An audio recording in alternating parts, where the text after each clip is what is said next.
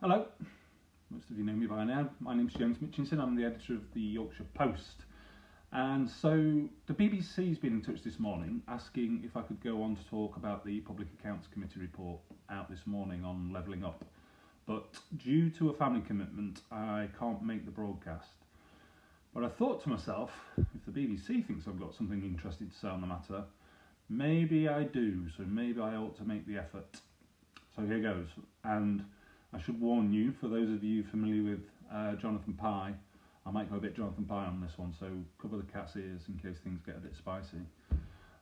Before I talk more specifically about the PAC report into the government's flagship policy, it should be said, it's worth me reminding you what it is, because in my opinion it's desperately necessary.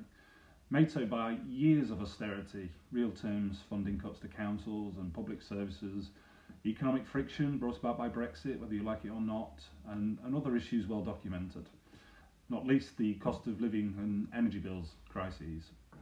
But in short, levelling up's about people's life opportunities.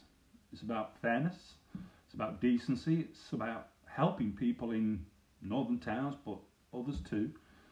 Northern towns and cities live longer, healthier, happier lives. It's a commitment to offering the children of tomorrow the same chance of getting on and doing well whether they live in Blackpool or Chichester. It isn't just about skills, transport and jobs and all of those boring things. It's also about experiences, as far as I'm concerned. It's about the theatre, it's about the museums, it's about the art exhibitions, it's about the music scene. It's the key. Levelling up is the key that unlocks the door to better lives for everyone. And we mustn't think of it as a charitable endeavour. Northerners in need, please give what you can, please give generously. Because it's not. But it feels that way, doesn't it? And you know why it feels that way? It feels that way because that's how it's been designed. And now, following on from the Public Accounts Committee's report, we've got the proof. It isn't just another chippy northerner saying so, it's Parliament. This report says that just 10% of the money that was allocated to this essential investment programme has been used. Just 10%. 10% of it making a difference. Let me just give you a couple of lines from the report.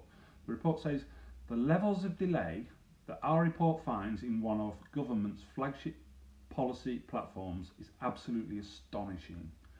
Our committee is here to scrutinise value for money in the delivery of government policy.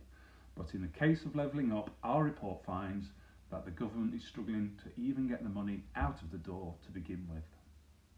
It's damning. In other words, the committee is saying we sat down to analyse the impact and benefits of levelling up, but there are none. There's so little being done with nothing to analyse. Probably went down the pub. I was about to use the word shameful, but there's no shame, is there? Because it was designed ever thus. You know, if Bradford or Sheffield or Wakefield or Halifax, if they have a legitimate case for levelling up funding, they have to bid against one another in a fight to the death, Hunger Games-esque competition, a game of prove who's more desperate. But desperation, need, necessity, they just don't come into it.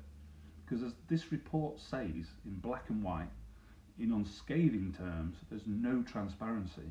We don't get to see who decides, who wins and why. In fact, and you're not going to believe this, the report states that the rules of the game were changed halfway through without the players being told. Councils were spending tens, hundreds of thousands of pounds on consultants and lawyers to draw up bidding packs that were always going to fail because they were written against criteria the government ditched on a whim. It's unbelievable. It's infuriating. It's unfair. One thing we do know is this. In the second round of funding, 2/3 of the handouts went to Tory constituencies. So of the £1.6 billion given out, £1.1 billion went to Conservative held seats. And by contrast, £475 million went to Labour held seats. Richmond got 19 million, Barnsley got 10. Go figure. But we shouldn't be surprised, should we? Do you remember that clip of Rishi Sunak apologising to voters in Tunbridge Wells for allowing funding to flow where it was most needed? Do you remember that? He said, we inherited a bunch of formulas that shoved all the funding into deprived urban areas. Yeah. And that needed to be undone, he said, and I started the work of undoing that. So there you go. Levelling up's a facade, it's a distraction. It's an earworm designed to con us into thinking someone cares about how few opportunities there are in life for the children of tomorrow in those left behind communities. It's not everywhere in the north, of course it's not. But there are so many left behind communities deindustrialised, dehumanised and discarded by the wayside. But don't worry, Barnsley, don't worry, because 235 million has been allocated, branded a Network North project, Network North, to improve the roads. Oh no, not for Barnsley, don't be daft. That 235 million for potholes in London, a Network North project. You couldn't make it up.